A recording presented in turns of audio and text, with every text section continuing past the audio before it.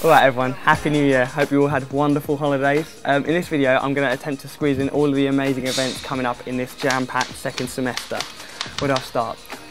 Refreshers. Refreshers is a bit like refreshers but on a slightly smaller scale. There'll be more freebies and more opportunities to sign up to sports teams and societies though, so that's alright. Make sure you head down to the fair at your campus from Tuesday to Friday.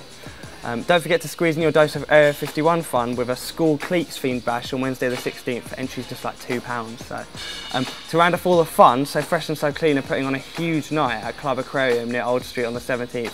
Make sure you bring your speedos for the pool. I will.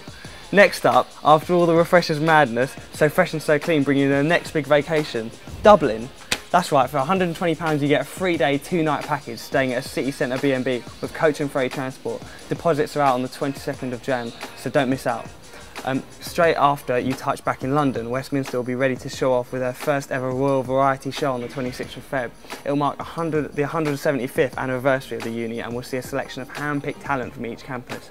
If you think you could represent with your talent, make sure you head down to the auditions but sign up to at your SU office by the 21st of January.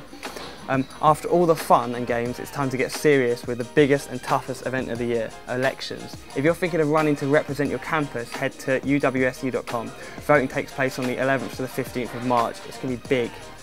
During the voting period, Cavendish will be opening its doors for the first ever Science Fest. This unmissable event will see everything from science mixed with comedy to a very special guest speaker overseeing a crowdsourced experiment.